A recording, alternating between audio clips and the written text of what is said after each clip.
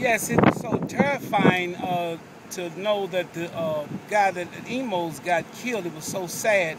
And like I was telling my wife this morning, we normally get our pizzas every Friday, every other Friday, Yeah, I love and we Emos. leave the light on for him. I didn't And know him personally. it was so sad to see and to hear that he's gone now. And That's a hard turn. yeah, it is. And like I say, he was a good guy.